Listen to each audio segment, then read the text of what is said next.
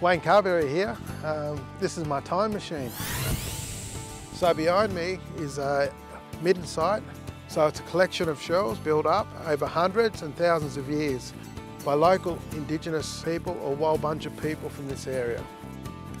Well, it was a gathering place, it was a meeting, an eating place, and it was also normally an indicator of an area of plentiful, of great fishing.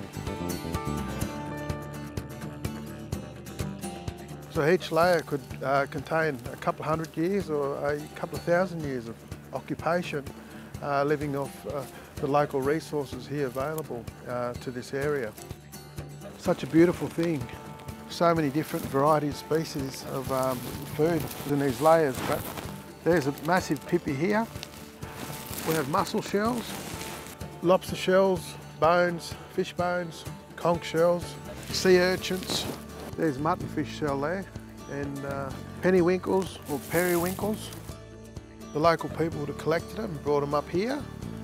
Would have been a fire going, they sat down and then they cooked them, and then they sat here and ate them and put the shells to the side, which form this beautiful Midden site, which is still here today. So, and very significant to my local people here, Walbunga people.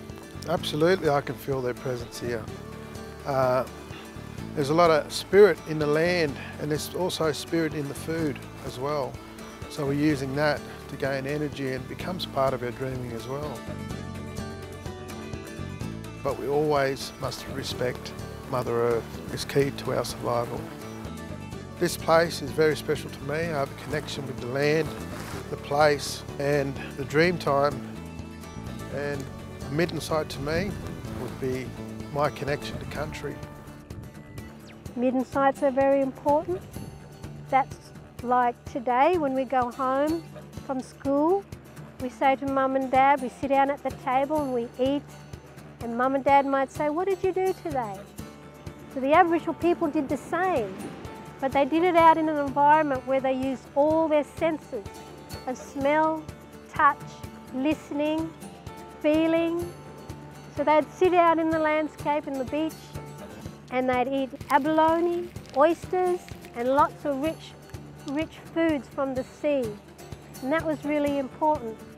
When they finished with the shells or the remains, they would keep it in one big place. They didn't throw it away, they kept it in place so they knew that next time they came back, it would be grown over or it would be still there for them to sit down and share their stories.